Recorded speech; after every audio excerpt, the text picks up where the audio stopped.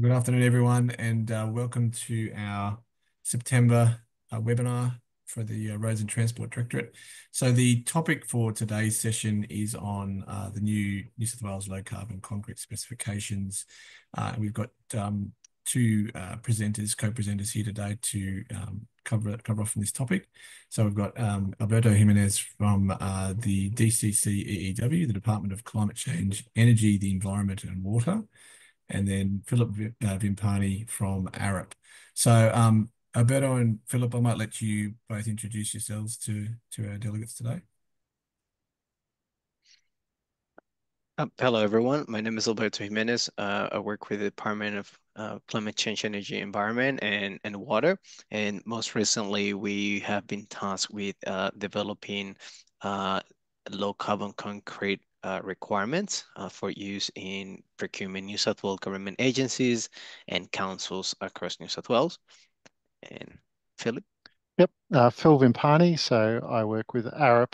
I'm a materials sustainability specialist and looking at helping industry and helping government agencies working to adopt low carbon concrete in particular across their work. I've been working with Alberto on the program for the last 12, 15 months, looking at how we can change New South Wales government agencies to accommodate low carbon concrete. Fantastic. Well, thank you both for coming along today. We really appreciate taking time out of your day to present on this topic. Yeah, we're very keen to hear on where the project's up to and sort of what level of engagement you're looking for from local government. So I'll hand over to you both to run the slides now, and then I'll jump back on towards the end for some Q&A. Thank you, Josh. And Philip, if you could share your screen. Yep.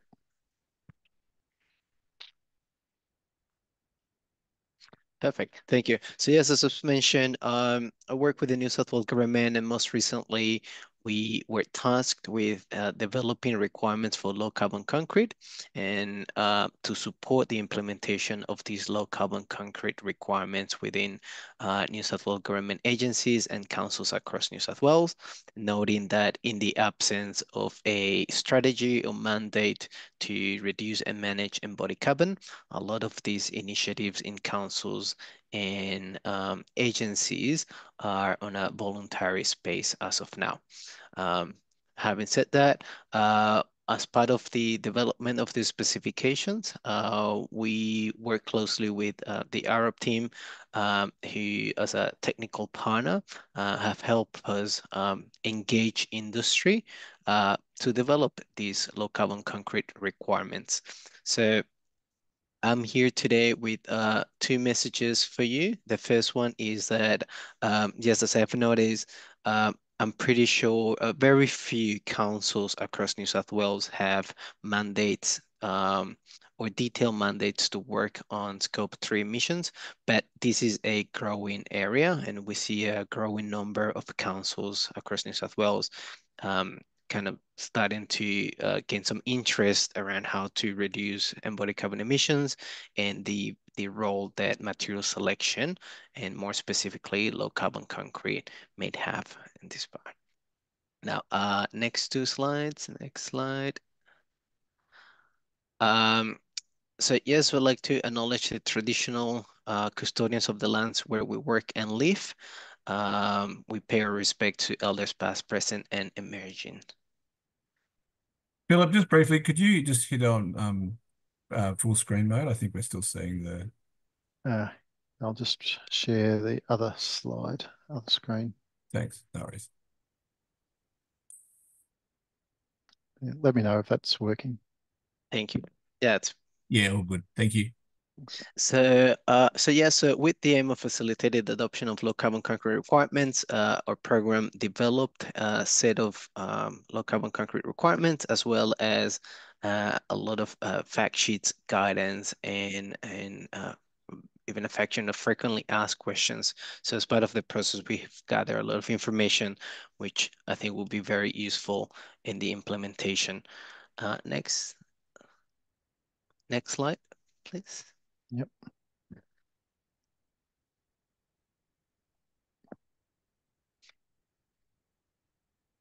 I'm still seeing the same. Yeah, it hasn't moved across.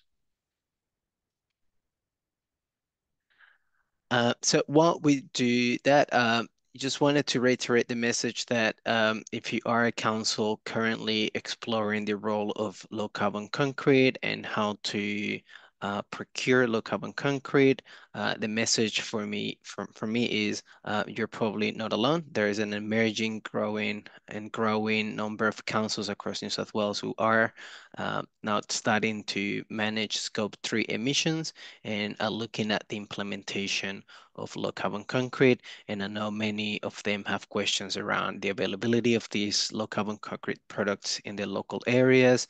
Um, what are the potential impacts to operations and the performance of low carbon concrete. So I would like to pass it to Philip Bimpani, who would be providing a lot of all the information that we have gathered on these key issues. Yeah, Phil? sure. Thanks, Alberto. I'll just quickly talk about the agenda, and I might pass it back to you to talk about policy stuff after this. So basically, what we're wanting to try and cover today is just talking about what low carbon concrete is, um, how it's been, how we're sort of adopting it as part of the New South Wales Low Emissions Program, um, what the opportunities we see are for adopting low carbon concrete in industry, and what are the capabilities that we've identified from industry in using low carbon concrete. And then what are some of the considerations that might need to be undertaken in using low carbon concrete? We'll go through some of the specifications and fact sheets that we've created for councils, talk through some case studies that we've had, and then potentially have a conversation at the end about Q&A. So yeah, so I'll hand it back to you about policy, Alberto. Yeah. In the absence of like a mandatory policy or strategy, we do see the emergence of the Infrastructure New South Wales decarbonizing infrastructure delivery policy, which kind of asks New South Wales government agencies to measure their embodied carbon performance. And it is now we start seeing large infrastructure agencies across New South Wales who are large users of low emissions building materials, and we start seeing them have a lot of interest in how to manage embodied carbon. And I think one of the benefits for that would be the kind of the maturity of the sector, the growing maturity in the sector, making it easier for other agencies and councils across New South Wales to measure and procure low carbon concrete. Um, my hope is that there will be a growing number of councils who make the transition to procuring low carbon concrete products in the future. Philip? Right. So what is embodied carbon? So some of you will probably have a really good understanding of what embodied carbon is, and others may not be clear. So embodied carbon is the carbon that's required for materials that are used in infrastructure or buildings. And it includes the sort of development of those materials, or the mining, or the sort of transportation of those materials. The energy that's required for the construction of the materials, also the sort of carbon that's required for doing any maintenance to the facilities, and then any carbon that is associated with the deconstruction and demolition of those materials. So embodied carbon doesn't include for energy use or during the operation of the facilities. And any water use as well. So it's really all associated with the materials that are involved in building infrastructure, and the carbon cost of that. So we're talking today particularly about concrete. And why are we talking about concrete? Well, in summary, it's just we use so much concrete. That's really the bottom line. And concrete is used in a lot of applications. Um, they've estimated that 7% of global CO2 emissions are from concrete. So that's a huge percentage. And why is it important to us? Well, we can make a huge difference in the amounts of carbon that is used in concrete. Other materials are a lot harder to abate, the amount of carbon, But concrete, we can make a big difference relatively easily with very minimal impacts. And so that's why we're having this conversation today, because there's big opportunities in what can be implemented. Just for information, the amount of cement in concrete is around about 16%. It's a relatively small component. It's the binding material that binds all the other materials in concrete together. But cement is 93% of the carbon cost in concrete. So it's a huge proportion of the amount of carbon that's used in concrete. So when we're talking about low carbon concrete, really what we're focusing on is reducing the amount of cement in concrete. And we can do that by a range of different ways. It's projected that the amount of concrete that's going to be used in industry is going to be increasing every year moving forward.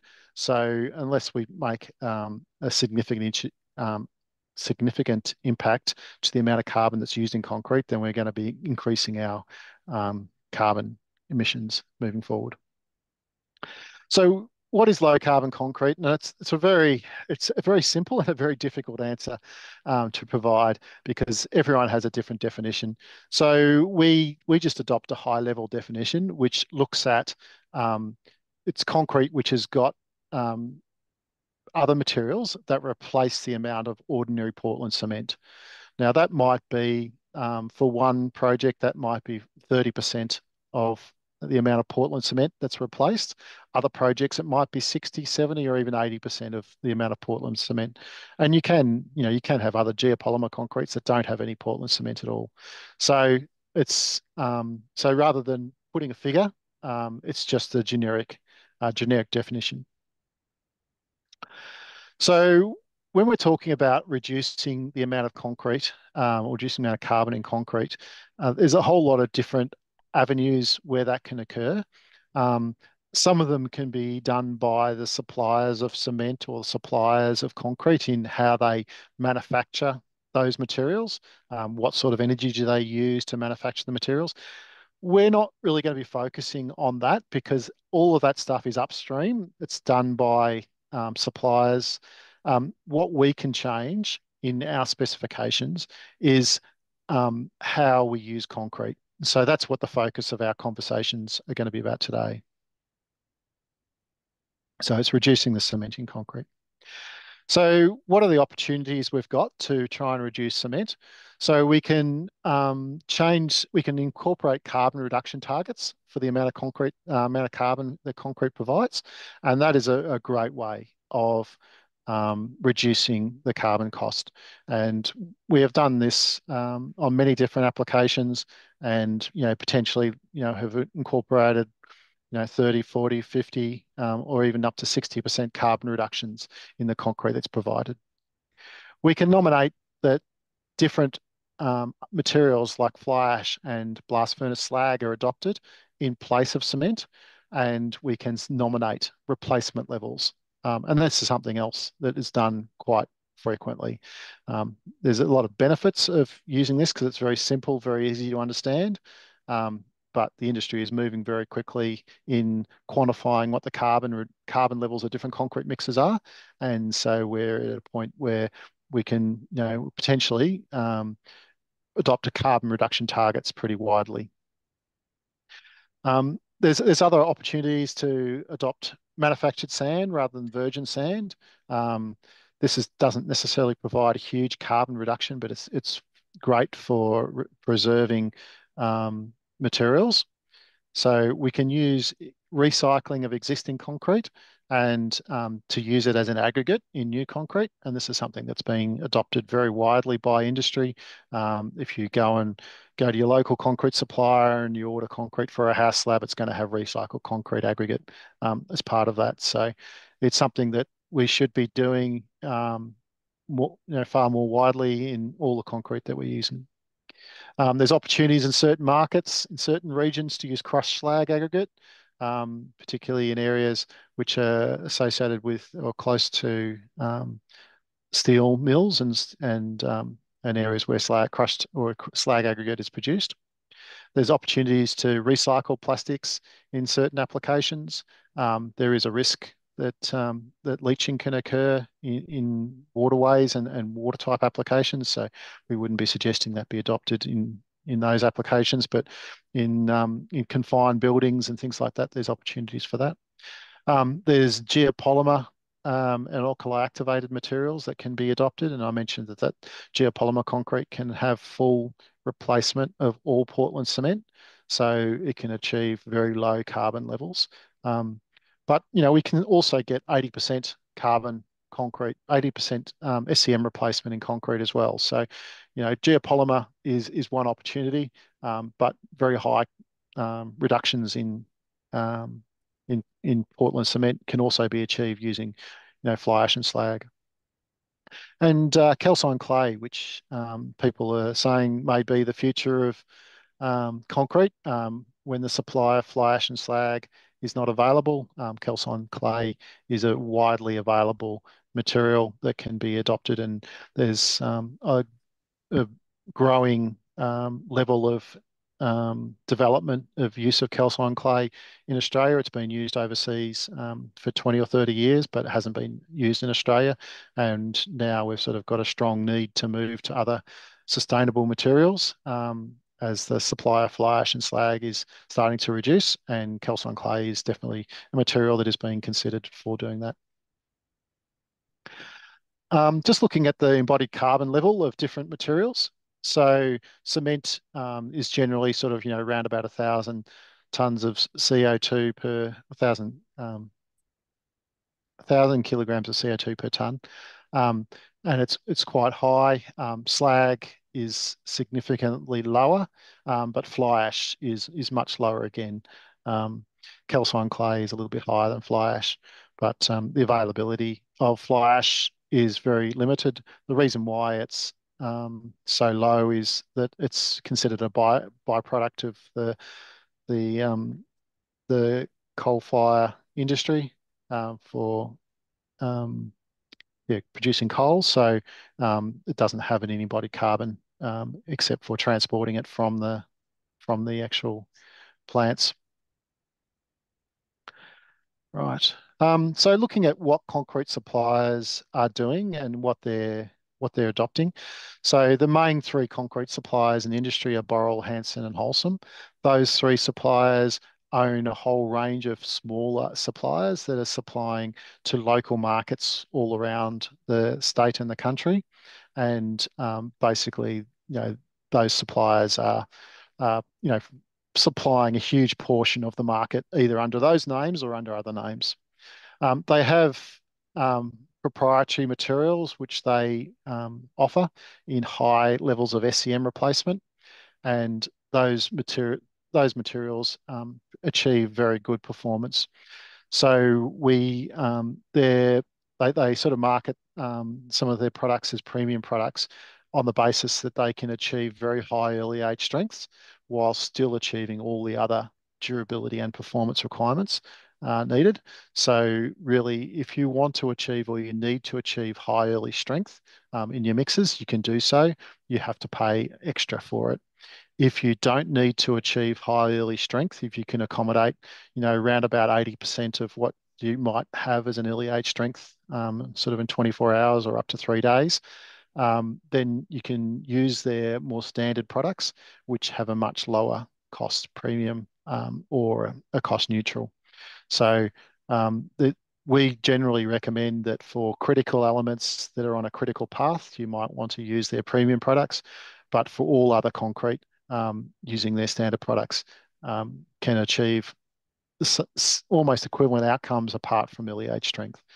So so we've found that 80% of concrete, depending on the project, but 80 to 90% of concrete on a project can use their standard products, and it's only where you've got a critical need that you have to use the products that are slightly more expensive. These materials are being widely used in industry. There's a whole lot of mixes that have been developed for Transport for New South Wales and that are approved for use. I'm just providing that as background information, just so that people understand that we're talking about things that are widely used by industry, widely used by road authorities, and widely used by other infrastructure organisations. How do these requirements for these mixes interface with standards? So AS 3600, there's no specific requirement as to the level of SEM replacement that you can adopt, and it's open to use any level that you want to, as long as you achieve the performance requirements that you need to. So AS 3600 doesn't constraints in using high SEM concrete. AS 3600 also refers to AS 1379, which is the concrete supply standard, and that doesn't nominate particular levels of SEMs that can be adopted. AS 5100, which is the bridge design standard, that nominates limits as to the levels of SEM that can be adopted. However, those limits are quite high. So, you can achieve around about sort of 60% replacement without any significant issue. They do also allow for you to adopt higher levels of replacement that are nominated in these standards, but you just need to demonstrate that you're going to achieve the performance requirements that are nominated. So, and particularly, if there are requirements associated with early age strength prior to stripping, that you achieve those sort of early age strength requirements. Guide to residential pavements, there's no requirements with regards to levels of SEMs, so there's no restrictions on the amount of SEM that can be used in those standard. And residential slabs and footings, again, there's no restrictions on the amount of SEMs that can be adopted. Right, so when we've been working with DQ in identifying what opportunities there are for using SEMs in industry, so particularly looking at the different council market, when we've been looking at what the opportunities might be, we've sort of identified a bit of a pragmatic approach to specifying requirements. And I think I've got a slide. Yeah, I'll just talk to this slide. So what we've done is we've nominated both the levels of SCM replacement that would be required to be adopted as minimum requirements. And we've also included information on the levels of carbon reduction that would be adopted. So we're providing an opportunity for councils to either use SCM replacement as their requirements or carbon reduction as their requirements. And the reason why we've gone through a joint system is that on some projects which are quite small, there may not be any sustainability personnel involved in the project. It might just be delivered by a local contractor who just wants to go out there, order some concrete and do the work. And so we've provided the opportunity for them to nominate, to identify what SCM replacements they can specify without necessarily looking at the carbon reduction requirements. I will say, however, that the industry is moving very quickly to providing carbon reduction information or carbon information on many mixes that they have available. And I think that we'll be in a position within the next 12 months where we'll be able to just nominate carbon reduction requirements. We would be recommending that any reasonable size project that you adopt the carbon reduction targets rather than the SEM replacement levels. We have also nominated what the assumed minimum maximum levels of cement that are adopted in the concrete, so that people can understand what the reduction targets are based on. So we've sort of nominated both what the percentage reductions are and also how to establish what the original carbon levels are. And we've included requirements for demonstrating compliance and that sort of thing as well. Okay, yeah, so this slide just provides the detail of what I've just talked about. We're typically looking at a 50% SEM reduction target or a 40% carbon reduction target as a level. There's an opportunity to have higher reductions on cast in situ concrete elements compared to precast. We found that precasters aren't necessarily able to achieve quite as high levels of SEM replacement as what you can do when you do cast in situ concrete. And particularly for things like piles, there's huge opportunity to use high levels of SEM replacement in casting piles. there's also opportunities for using alternative materials, and we've nominated requirements for using manufactured sand, and then for a small portion of projects, or for a small portion of elements on a project, to adopt other materials such as recycled aggregate, geopolymer concrete, crushed slag aggregate, or other alternatives that can be considered. So. We've provided for DQ a whole lot of fact sheets that are available to industry, and I'd imagine that Alberto will be able to share these with you after the meeting. These fact sheets talk through how to calculate what embodied carbon is in a mix if you want to use that approach. Just how to implement low carbon concrete, what is some of the materials, what is manufactured sand, what is slag aggregate, what is recycled concrete aggregate, what sort of percentage levels can you adopt in concrete, what are supplementary cementitious materials, and then we've included a fact sheet also with a whole lot of frequently asked questions, and this is a really useful fact sheet because it goes through and talks through some of the concerns that people have raised, and then talks through how those things have been addressed by industry or can be addressed in delivering projects. So it's a very, very useful document to look through. And yeah, if you're going to look at any of the fact sheets, the frequently asked questions would be the one I would jump to first. In this presentation, I do have some of the frequently asked questions, and I'll talk through them a little later. But some of the concerns are, can you achieve supply of these low carbon concretes in regional areas?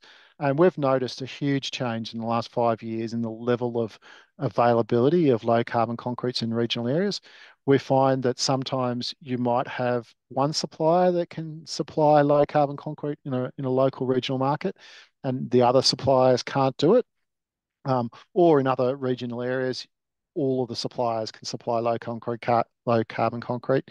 There might be some areas in more remote locations where your supplier can't provide low carbon concrete, but we have had conversations with all of the national managers from these suppliers, and they've said that they've got funding available to move any of these plants to low carbon concrete if there's a demand from industry to use it. So they've said that it's not a problem to change any plant to low carbon concrete if there's going to be use of that material.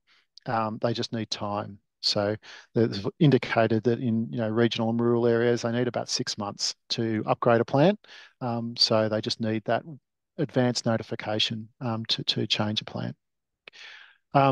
So I've indicated sort of some of the costs in high SEM concrete. So generally, if you don't need it high early strength, your cost is very close to neutral. We've actually had cost savings on projects in metropolitan areas. In regional areas, we might be talking about a 5 or 10% cost increase, unless you need high strength. So that's just the cost of the concrete. Obviously, some of these concretes have really good properties, really good performance. They have lower levels of shrinkage. So, you're potentially saving on cracking risks and other sorts of issues. So, some people have used lower amounts of reinforcement to control cracking. So, often the cost increases are marginal or none. Impact of SEMs on design life. So SEMs have been specified by AS 5100 for quite a while, for the past 30 or 40 years. And the reason why they've been specified in high risk, more aggressive environments is because they improve the durability performance of concrete. So they reduce the amount of deterioration mechanisms. It does provide generally a better outcome. The only area of concern is associated with carbonation of your concrete, which is the reaction of carbon dioxide with your concrete matrix. And there's a whole lot of testing that's being done, and basically it's identified that high levels of SEM, up to sort of 70%, will not impact on the design life of your concrete associated with carbonation. And that is also not an issue for any underground elements. So it's only areas in the atmosphere where that's a concern, and you can just follow the Australian standards and use high SCM concretes, and there's not an issue. So can high SCM concretes achieve required early age strengths? Definitely. But you need to pay extra for it. So that's something that, there's been a lot of development over the last 10 years by concrete suppliers, because that was one of the fundamental things holding back the use of high SCM concretes. That's been addressed through technical development, and now you can achieve concrete with 50% replacement that has exactly the same early age strength. Once you're talking about 70% SCM replacement, there might be some minor reduction in strength, but it's pretty minor for those concretes. So what are the temperature restrictions for placing concrete at high SCM? There aren't any temperature restrictions. It works exactly the same as normal concrete, so there's no issues there. And consistency and availability and market capacity of SCMs. Look, these materials are widely available in the market now. There was a couple of issues during COVID where there was some supply constraints, but they're widely available now, and they will be for the next few years.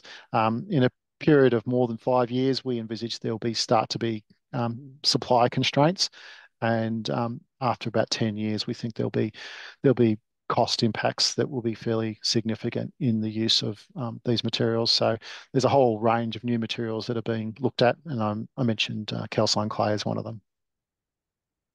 Okay, so why would you move to low carbon concrete? Well, obviously the fundamental reason is to reduce the environmental impact. So that's you can, as I said, you can get a 40% carbon reduction very easily in specifying low carbon concrete. It also improves durability. There's, as we've discussed previously, there's a whole range of different performance measures which require the use of high SEM concrete to mitigate durability risks. One of the things we're seeing more and more is alkali silica reactivity of aggregates, because a lot of the really high performing aggregates have been used, and so the suppliers are having to turn to their B grade aggregates, which are a lot more reactive. Using SCMs mitigate deterioration of aggregates. So it's also reducing the potential for problems. So road authorities specify if you do have reactive aggregates, that you have to use reasonably high levels of SCMs to mitigate that. For a lot of council projects, we don't do testing of the aggregates, so we don't know whether they're reactive. So it's just good practice to adopt SCMs irrespective, so that is mitigated. And that's the approach that's adopted in Queensland, and that they do for all of their road infrastructure. They just nominate that every project has SCMs to reduce the risk of alkali silica reactivity. And there's no increase in maintenance costs. If anything, the maintenance costs of high SEM concrete is less than regular concrete because of its improved durability. Okay. So this is just providing some information on the life of concretes with high SEMs and their impact on carbonation. And this is a study that's been done just to look at the impact of the carbonation risk. And in the level of cover that's required in low aggressive environments is the lowest. So that's basically, A2, A, B1. And this table basically shows that, within a 50-year life or a 100-year life, that you are not going to impact on your durability performance associated with carbonation. So what are some of the limitations in why aren't everyone using high SEM concrete? Well, the first one is that, up until 5 years ago, there was a barrier with the adoption of high early age strength, and you couldn't achieve high early age strength. So applications such as pre-stressing beams, such as critical locations, or road closures and those sort of things, it was problematic to use, so it wasn't really widely adopted. There's also, people just do what they know, and so people have just kept doing the same thing that they've been doing for the last 20 years, and people don't like generally to change. So there is a potential for a slight increase in cost, but to be honest, we've found that cost is pretty minor, and it's not common that you need to get high early age strength. So that the potentially cost increase is less than 5% of the concrete supply. There is some differences in workability. There's differences in requirements for things like slump, for example. So if you provide high SEM concrete with the same level of slump as you do for your regular concrete, it's just not going to be able to be placed. It will be very difficult to work. You need to have significantly higher slumps for high SEM concrete. So rather than having a slump of, say, 80 or 100 mil, you need to have 180 or 200 mil slump to achieve the same level of placement ability. So people need to be aware of that and need to specify the difference requirements. And then, some specifications and some requirements either have perceived barriers that you can't use a particular concrete type, or actual barriers in the levels that you can provide. So as I've indicated previously, that limitation is pretty much not a limitation, and for all the sort of applications that we'll be typically talking about, there's no real barriers in using high SEM concrete. So as I indicated, your high SEM concrete can have a minor cost impact. So contractors won't use it if there is a minor cost increase. So it needs to be specified that you adopt high SEM concrete. Even if it's a 1% cost reduction, they will go for the regular concrete if it's not specified. So it needs to be specified in the documents, in the specification and procurement requirements. Need to be aware of what the limitations are in regional and rural areas, and work with suppliers to enable the supply of high SEM concrete to be achieved. Now, that might be proactive engagement with suppliers to identify that you've got a project coming up, or you want to be able to use this material in 6 months' time. What can be done to upgrade their plants to allow that to occur, and verification that what is being provided is achieving the outcomes. You don't want to spend all this time and effort, and then the information that's provided by the contractor doesn't demonstrate that you're achieving the suitable reductions in carbon. I've provided some information on performance requirements and durability. Basically, as we've discussed, if you follow the Australian standards requirements, you're going to achieve your performance and durability requirements. But early age strength is something that maybe you might want to or need to consider what the performance requirements that need to be achieved for that sort of application. Concrete workability, early age strength, obviously they're important for stripping times, for transport of materials. So all those things need to be considered.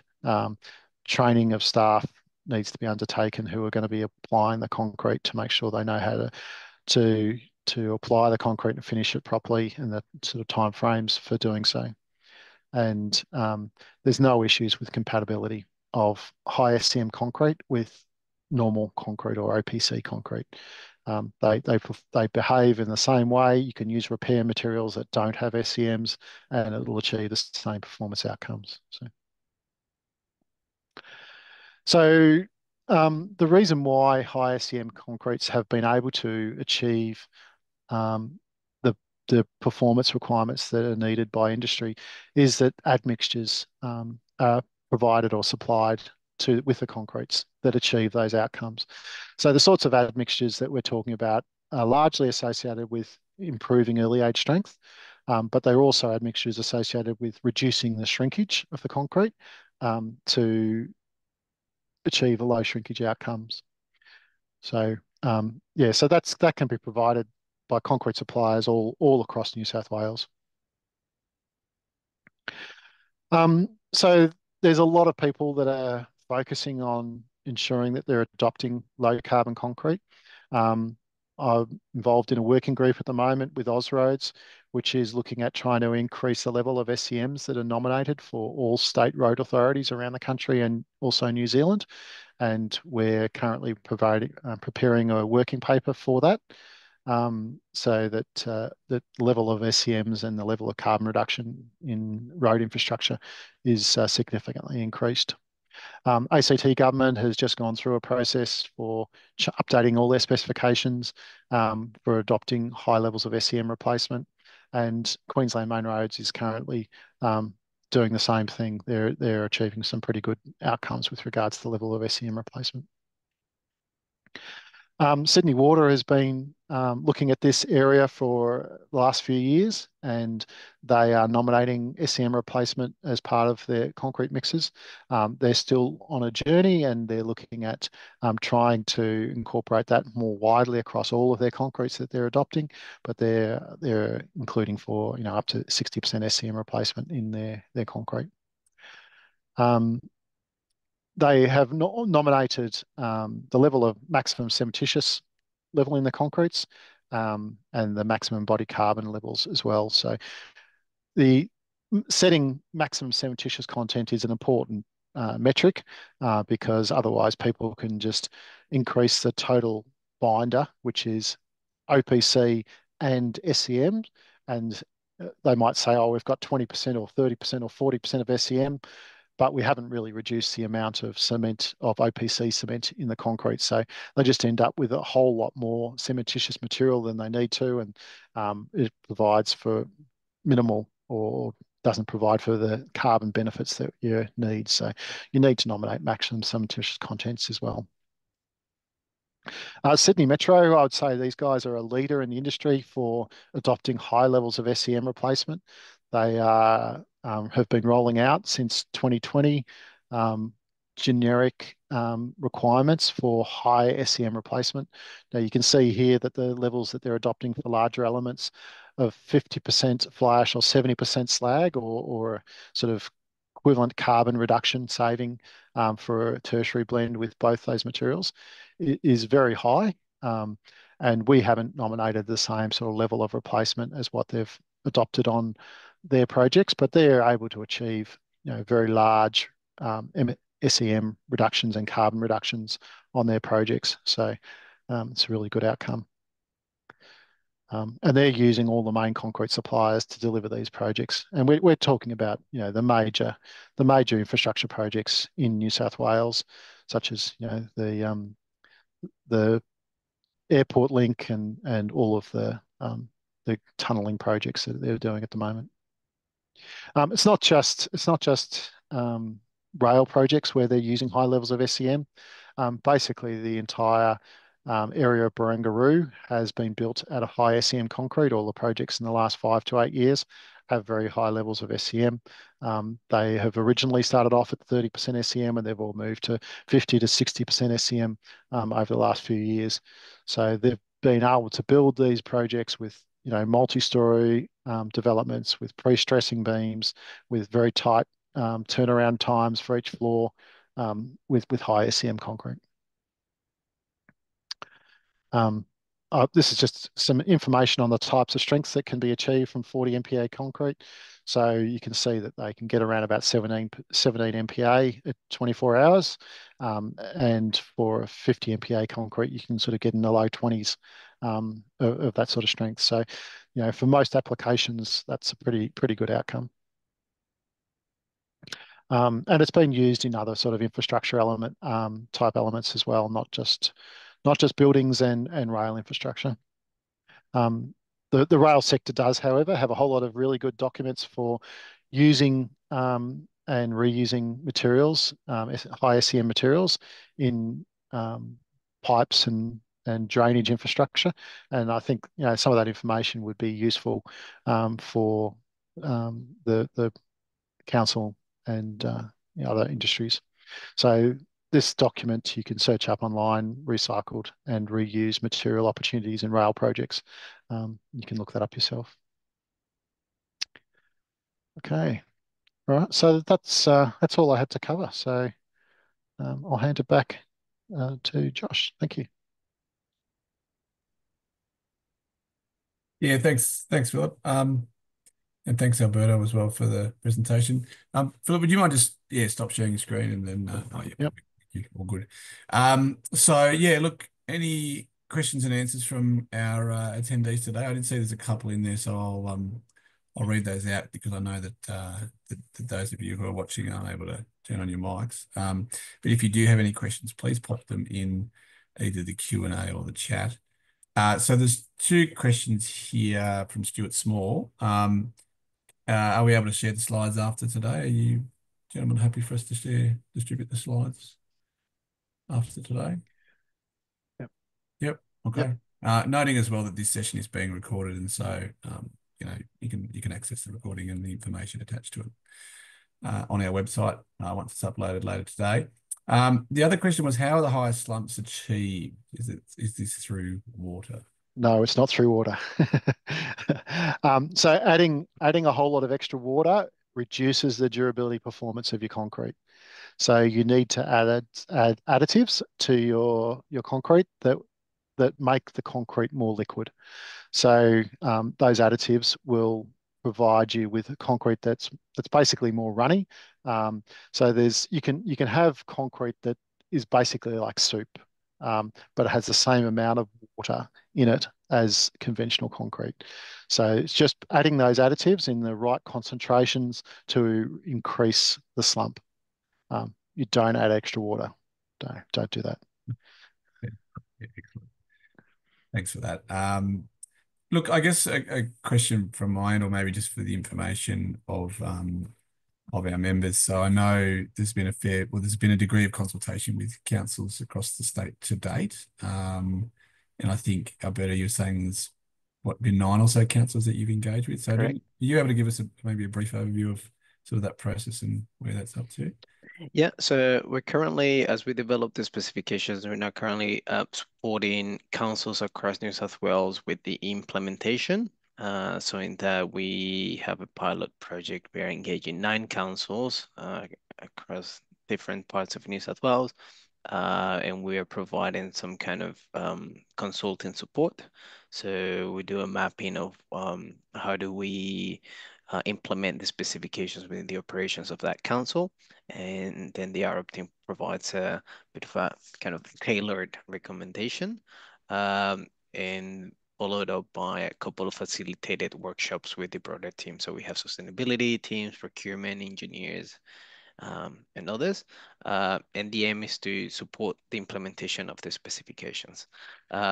We might potentially expand the project to other councils next year, but as of now, we're working with 9 councils. Okay. And so are you looking, if you do expand that, will you be looking for expressions of interest, or how are you going to? Correct. Yeah, okay. Right. No worries. Well, if you go down that route, please let us know, and we're happy to distribute that Absolutely. to our members.